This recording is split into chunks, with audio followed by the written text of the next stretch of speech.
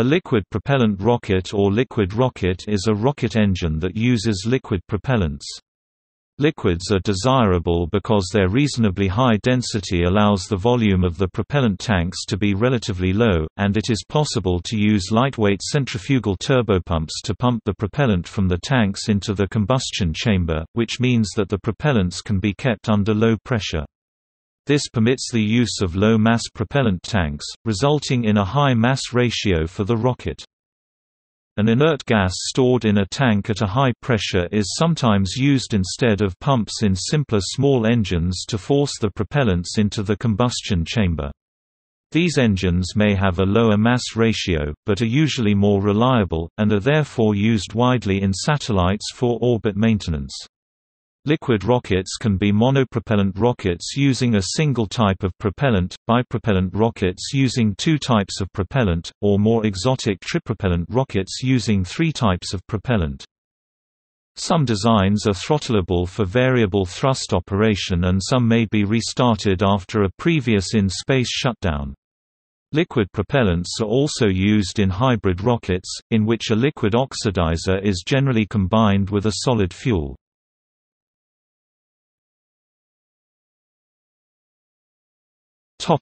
History.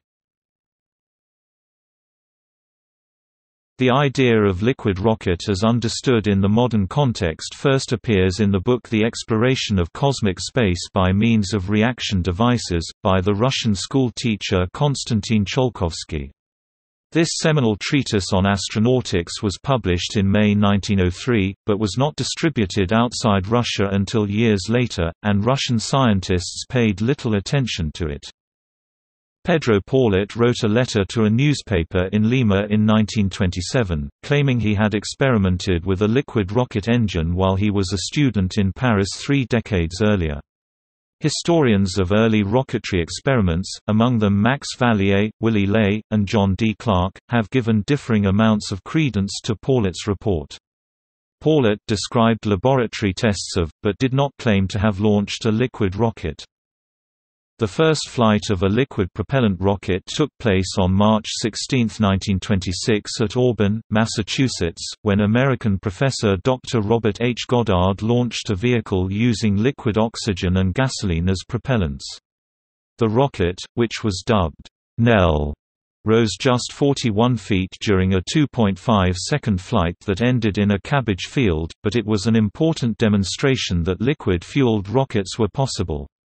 Goddard proposed liquid propellants about 15 years earlier and began to seriously experiment with them in 1921. The German-Romanian Hermann Oberth published a book in 1922 suggesting the use of liquid propellants. In Germany, engineers and scientists became enthralled with liquid fuel rockets, building and testing them in the early 1930s in a field near Berlin. This amateur rocket group, the VFR, included Wernher von Braun, who became the head of the Army research station that designed the V-2 rocket weapon for the Nazis. By the late 1930s, use of rocket propulsion for manned flight began to be seriously experimented with, as Germany's Heinkel He 176 made the first manned rocket-powered flight using a liquid-fueled rocket engine, designed by German aeronautics engineer Helmut Walter on June 20, 1939. The only production rocket-powered combat aircraft ever to see military service, the Me-163 Kome in 1944–45, also used a Walter-designed liquid-fueled rocket motor, the Walter HWK 109–509, which produced up to 1,700 kg force (16.7 kilonewtons) thrust at full power. After World War II, the American government and military finally seriously considered liquid propellant rockets as weapons and began to fund work on them. The Soviet Union did likewise, and thus began the space race.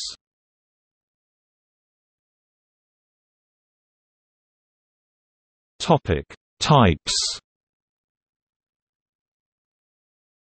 Liquid rockets have been built as monopropellant rockets using a single type of propellant, bipropellant rockets using two types of propellant, or more exotic tripropellant rockets using three types of propellant. Bipropellant liquid rockets generally use a liquid fuel, such as liquid hydrogen, or a hydrocarbon fuel such as RP1, and a liquid oxidizer, such as liquid oxygen.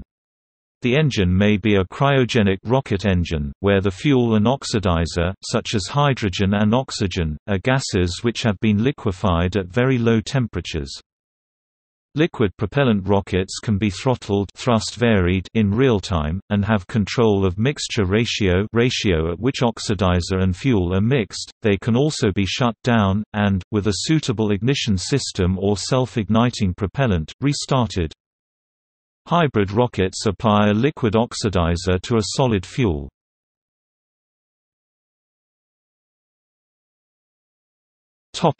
Principle of operation. All liquid rocket engines have tankage and pipes to store and transfer propellant, an injector system, a combustion chamber which is very typically cylindrical, and one, sometimes two or more, rocket nozzles. Liquid systems enable higher specific impulse than solids and hybrid rocket engines and can provide very high tankage efficiency. Unlike gases, a typical liquid propellant has a density similar to water, approximately 0.7 to 1.4 grams per cc, except liquid hydrogen, which has a much lower density, while requiring only relatively modest pressure to prevent vaporization. This combination of density and low pressure permits very lightweight tankage, approximately 1% of the contents for dense propellants and around 10% for liquid hydrogen, due to its low density and the mass of the required insulation. For injection into the combustion chamber, the propellant pressure at the injectors needs to be greater than the chamber pressure. This can be achieved with a pump. Suitable pumps usually use centrifugal turbopumps due to their high power and light weight, although reciprocating pumps have been employed in the past. Turbopumps are usually extremely lightweight and can give excellent performance, with an on-Earth weight well under 1% of the thrust.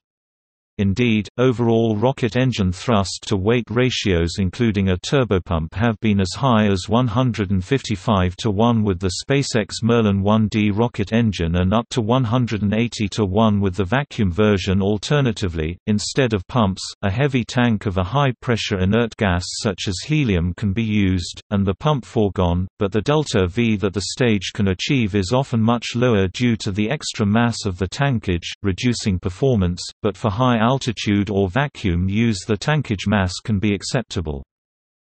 The major components of a rocket engine are therefore the combustion chamber, thrust chamber, pyrotechnic igniter, propellant feed system, valves, regulators, the propellant tanks, and the rocket engine nozzle.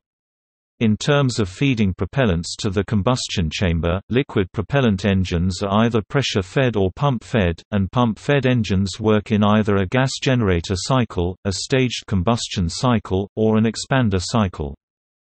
A liquid rocket engine (LRE) can be tested prior to use, whereas for a solid rocket motor a rigorous quality management must be applied during manufacturing to ensure high reliability. A LRE can also usually be reused for several flights, as in the Space Shuttle and Falcon 9 series rockets. Use of liquid propellants can be associated with a number of issues. Because the propellant is a very large proportion of the mass of the vehicle, the center of mass shifts significantly rearward as the propellant is used. One will typically lose control of the vehicle if its center mass gets too close to the center of drag. When operated within an atmosphere, pressurization of the typically very thin-walled propellant tanks must guarantee positive gauge pressure at all times to avoid catastrophic collapse of the tank. Liquid propellants are subject to slosh, which has frequently led to loss of control of the vehicle. This can be controlled with slosh baffles in the tanks as well as judicious control laws in the guidance system. They can suffer from pogo oscillation where the rocket suffers from uncommanded cycles of acceleration. Liquid propellants often need ullage motors in zero gravity or during staging to avoid sucking gas into engines at start-up. They are also subject to vortexing within the tank, particularly towards the end of the burn, which can also result in gas being sucked into the engine or pump. Liquid propellants can leak, especially hydrogen, possibly leading to the formation of an explosive mixture.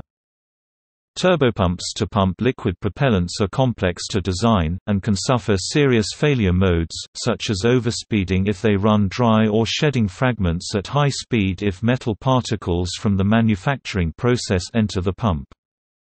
Cryogenic propellants, such as liquid oxygen, freeze atmospheric water vapor into ice.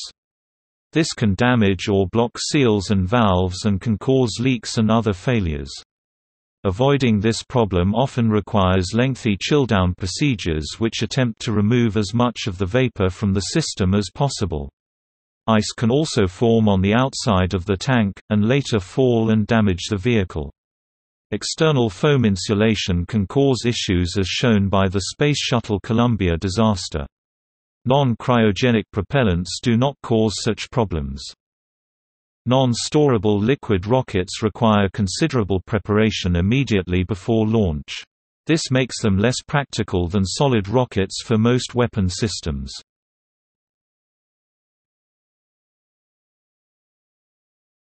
Propellants.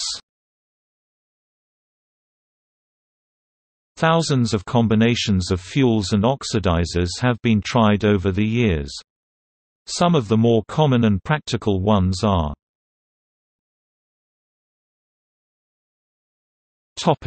Cryogenic. Liquid oxygen (LOX, O2) and liquid hydrogen (LH2, H2) Space Shuttle main engines, Ariane 5 main stage and the Ariane 5 ECA second stage, the B-3 of Blue Origin's New Shepard, the first and second stage of the Delta IV, the upper stages of the Ares I, Saturn V's second and third stages, Saturn IB, and Saturn I, as well as Centaur rocket stage, the first stage and second stage of the H2, HIIA, HIIB, and the upper stage of the GSLV Mk2 and GSLV Mk3.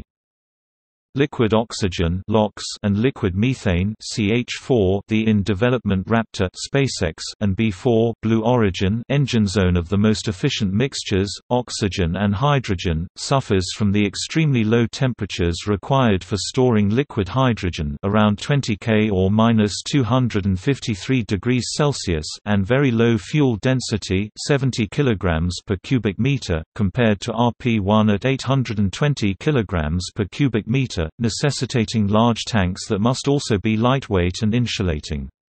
Lightweight foam insulation on the Space Shuttle external tank led to the Space Shuttle Columbia's destruction, as a piece broke loose, damaged its wing and caused it to break up on atmospheric re-entry.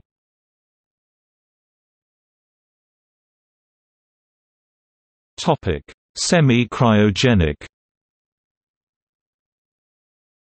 Liquid oxygen (LOX) and kerosene or RP-1 Saturn V's first stage, Zenit rocket, R-7 derived vehicles including Soyuz, Delta, Saturn I, and Saturn IB first stages, Titan I and Atlas rockets, Falcon 1 and Falcon 9.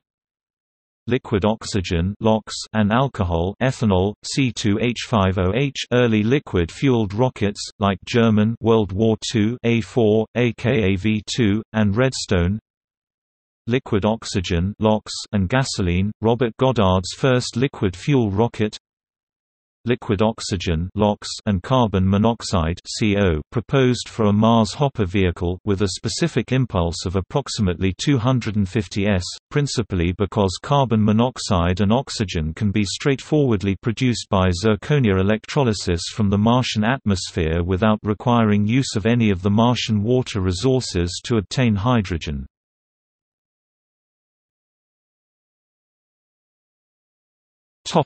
Hypergolic. T-STOF 80% hydrogen peroxide, H2O2 as the oxidizer, and C-STOF methanol, CH3OH, and hydrazine hydrate, N2H4N H2O as the fuel used for the Helmut Walter Werke HWK 109-509A, B and C engine family used on the Messerschmitt Me 163B Kome, an operational rocket fighter plane of World War II, and Bar 349 NATO manned VTO interceptor prototypes. Nitric acid HNO3 and kerosene, Soviet Bi-1 and MiG I-270 rocket fighter prototypes, Scud-A, aka SS-1 SRBM. Inhibited red fuming nitric acid IRFNA, HNO3 plus N2O4 and unsymmetric dimethylhydrazine UDMH, CH3 2N2H2 Soviet Scud-C, aka SS-1C, D, E. Nitric acid 73% with dinitrogen tetroxide 27% AK27 and kerosene gasoline mixture trademark 185 various Russian USSR Cold War ballistic missiles R12 Scud-B, D, Iran Shahab 5 North Korea TAEPODONG2 High test peroxide H2O2 and kerosene UK 1970s Black Arrow, USA Development or Study, BA3200 Hydrazine N2H4 and red fuming nitric acid, MIM-3 Nike Ajax anti-aircraft rocket Unsymmetric dimethylhydrazine UDMH and dinitrogen tetroxide N2O4 Proton, Rocket, Long March 2 used to launch Shenzhou crew vehicles Aerozine 50 50% UDMH, 50% hydrazine and dinitrogen tetroxide N2O4 Titans 2-4, Apollo Lunar Module, Apollo Service Module, interplanetary probes such as Voyager 1 and Voyager 2 Monomethylhydrazine MMH, CH3 HN2H2 and dinitrogen tetroxide N2O4 Space Shuttle Orbiter's Orbital Maneuvering System (OMS) engines and Reaction Control System (RCS) thrusters. SpaceX's Draco and SuperDraco engines for the Dragon spacecraft, for storable ICBMs and most spacecraft, including crewed vehicles, planetary probes, and satellites. Storing cryogenic propellants over extended periods is unfeasible. Because of this, mixtures of hydrazine or its derivatives in combination with nitrogen oxides are generally used for such applications, but are toxic and carcinogenic. Consequently, to improve handling, some crew vehicles such as Dream Chaser and Spaceship Two plan to use hybrid rockets with non-toxic fuel and oxidizer combinations.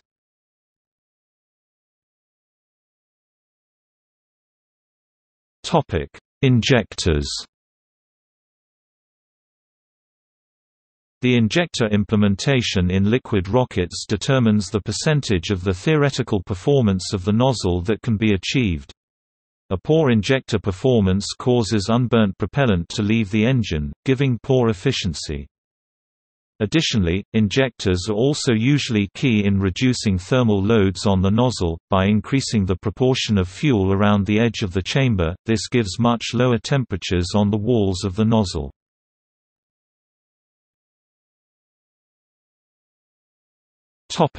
Types of injectors. Injectors can be as simple as a number of small diameter holes arranged in carefully constructed patterns through which the fuel and oxidizer travel. The speed of the flow is determined by the square root of the pressure drop across the injectors, the shape of the hole and other details such as the density of the propellant. The first injectors used on the V2 created parallel jets of fuel and oxidizer which then combusted in the chamber. This gave quite poor efficiency. Injectors today classically consist of a number of small holes which aim jets of fuel and oxidizer so that they collide at a point in space a short distance away from the injector plate. This helps to break the flow up into small droplets that burn more easily. The main types of injectors are shower head, self-impinging doublet, cross-impinging triplet, centripetal or swirling. Pintle injector permits good mixture control of fuel and oxidizer over a wide range of flow rates. The Pintle injector was used in the Apollo Lunar Module engines, descent propulsion system, and the Kestrel engine. It is currently used in the Merlin engine on Falcon 9 and Falcon Heavy rockets.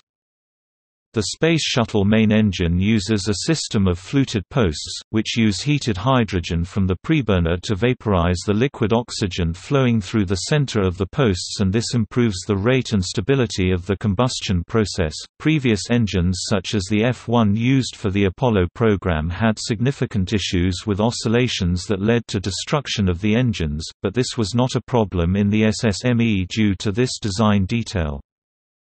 Valentin Glushko invented the centripetal injector in the early 1930s, and it has been almost universally used in Russian engines.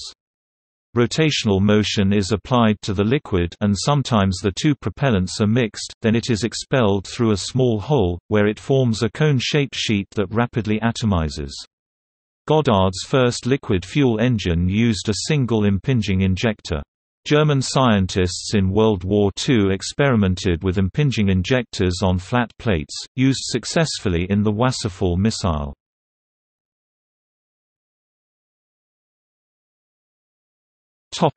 Combustion stability.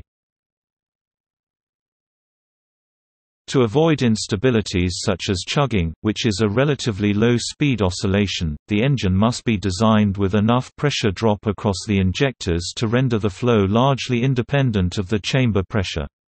This pressure drop is normally achieved by using at least 20% of the chamber pressure across the injectors. Nevertheless, particularly in larger engines, a high-speed combustion oscillation is easily triggered, and these are not well understood. These high-speed oscillations tend to disrupt the gas side boundary layer of the engine, and this can cause the cooling system to rapidly fail, destroying the engine. These kinds of oscillations are much more common on large engines, and plagued the development of the Saturn V, but were finally overcome.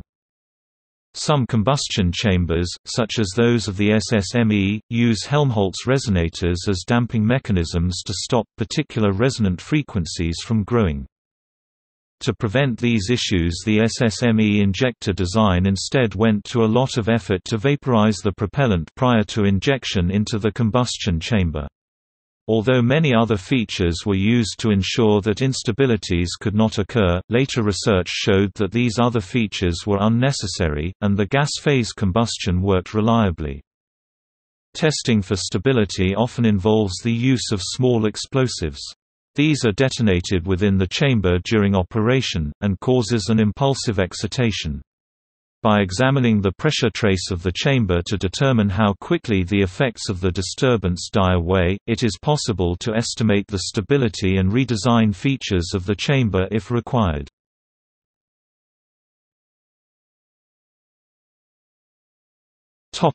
Engine cycles. For liquid propellant rockets, 4 different ways of powering the injection of the propellant into the chamber are in common use. Fuel and oxidizer must be pumped into the combustion chamber against the pressure of the hot gases being burned, and engine power is limited by the rate at which propellant can be pumped into the combustion chamber. For atmospheric or launcher use, high pressure, and thus high power, engine cycles are desirable to minimize gravity drag. For orbital use, lower power cycles are usually fine. Pressure-fed cycle. The propellants are forced in from pressurized, relatively heavy tanks. The heavy tanks mean that a relatively low pressure is optimal, limiting engine power, but all the fuel is burned, allowing high efficiency. The pressurant used is frequently helium due to its lack of reactivity and low density. Examples: AJ-10, used in the Space Shuttle OMS, Apollo SPS, and the second stage of the Delta II. Electric pump fed. It uses an electric motor, generally a brushless DC electric motor, to drive the pumps. The electric motor is powered by a battery pack. It is relatively simple to implement and reduces the complexity of the turbomachinery design, but at the expense of the extra dry mass of the battery pack. Example engine is the Rutherford. Gas generator cycle. A small percentage of the propellants are burnt in a preburner to power a turbopump and then exhausted through a separate nozzle, or low down on the main one. This results in a reduction in efficiency since the exhaust contributes little or no thrust, but the pump turbines can be very large, allowing for high-power engines. Examples: Saturn V's F1 and J2, Delta IV's RS-68, Ariane 5's HM-7B, Falcon 9's Merlin. Tap-off cycle takes hot gases from the main combustion chamber of the rocket engine and routes them through engine turbopump turbines to pump fuel, then is exhausted. Since not all fuel flows through the main combustion chamber, the tap-off cycle is considered an open-cycle engine. Examples include the J2S and B3. Expander cycle. Cryogenic fuel, hydrogen, or methane, is used to cool the walls of the combustion chamber and nozzle. Absorbed heat vaporizes and expands the fuel, which is then used to drive the turbopumps before it enters the combustion chamber, allowing for high efficiency, or is bled overboard, allowing for higher power turbopumps. The limited heat available to vaporize the fuel constrains engine power. Examples are L10 for Atlas V and Delta IV second stages closed cycle, HII's La5 bleed cycle. Staged combustion cycle. A fuel or oxidizer-rich mixture is burned in a preburner and then drives turbopumps, and this high-pressure exhaust is fed directly into the main chamber where the remainder of the fuel or oxidizer undergoes combustion, permitting very high pressures and efficiency. Examples: SSME, Road 191, La7.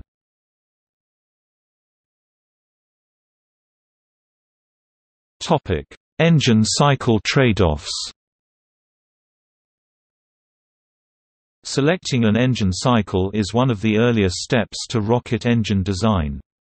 A number of trade-offs arise from this selection, some of which include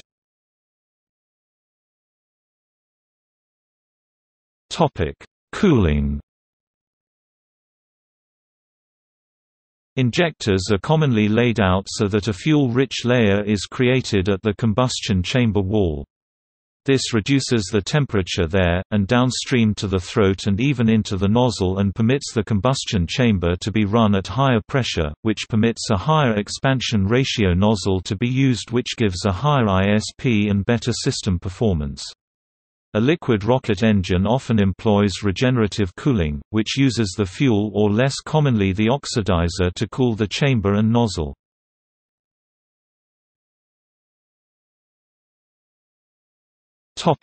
Ignition. Ignition can be performed in many ways, but perhaps more so with liquid propellants than other rockets. A consistent and significant ignition source is required. A delay of ignition, in some cases as small as a few tens of milliseconds, can cause overpressure of the chamber due to excess propellant. A hard start can even cause an engine to explode. Generally, ignition systems try to apply flames across the injector surface, with a mass flow of approximately 1% of the full mass flow of the chamber. Safety interlocks are sometimes used to ensure the presence of an ignition source before the main valves open, however reliability of the interlocks can in some cases be lower than the ignition system. Thus it depends on whether the system must fail safe, or whether overall mission success is more important. Interlocks are rarely used for upper, unmanned stages where failure of the interlock would cause loss of mission, but are present on the SSME, to shut the engines down prior to liftoff of the Space Shuttle. In addition, detection of successful ignition of the igniter is surprisingly difficult. Some systems use thin wires that are cut by the flames. Pressure sensors have also seen some use. Methods of ignition include pyrotechnic, electrical spark or hot wire, and chemical. Hypergolic propellants have the advantage of self-igniting, reliably and with less chance of hard starts. In the 1940s, the Russians began to start engines with hypergolic fuel, then switch over to the primary propellants after ignition. This was also used on the American F-1 rocket engine on the Apollo program. Ignition with a pyrophoric agent, triethylaluminium ignites on contact with air and will ignite and/or decompose on contact with water, and with any other oxidizer. It is one of the few substances sufficiently pyrophoric to ignite on contact with cryogenic liquid oxygen. The enthalpy of combustion, ΔCH degree, is -5105.70 plus or minus 2.90 kJ per mole, -22.36 kJ per gram. Its easy ignition makes it particularly desirable as a rocket engine igniter. May be used in conjunction with triethylborane to create triethylaluminum triethylborane, better known as TTEB.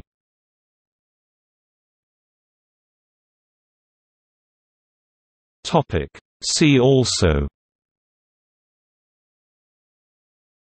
Comparison of orbital launch systems, Comparison of orbital launchers families, Comparison of orbital rocket engines, Comparison of solid-fueled orbital launch systems, List of space launch system designs, List of missiles, List of orbital launch systems, List of sounding rockets, List of military rockets.